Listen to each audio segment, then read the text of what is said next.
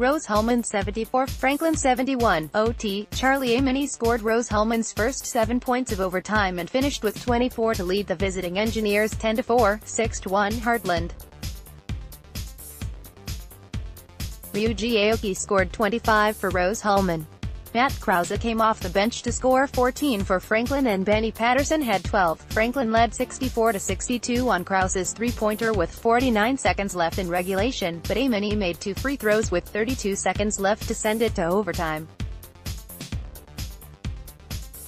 The Grizzlies, 4-10, 2-5, led by 7 points with 6 minutes left in regulation.